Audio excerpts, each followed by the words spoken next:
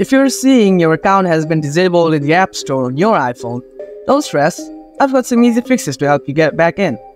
This problem usually pops up because of billing issues, security concerns, or something with your account.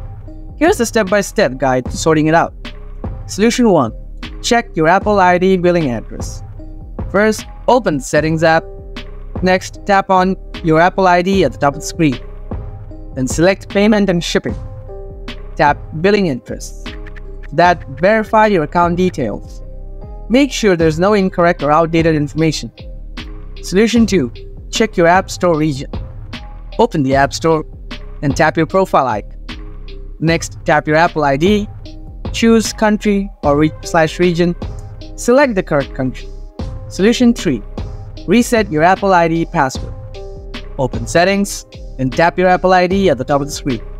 Next, select Sign In and Security. Tap Change Password. Try resetting your password. After resetting, attempt to access the App Store again. Solution 4. Log out and back into your Apple ID. Open Settings and tap your Apple ID. Next, scroll down and tap Log Out. After logging out, try logging back in with your Apple ID on your device.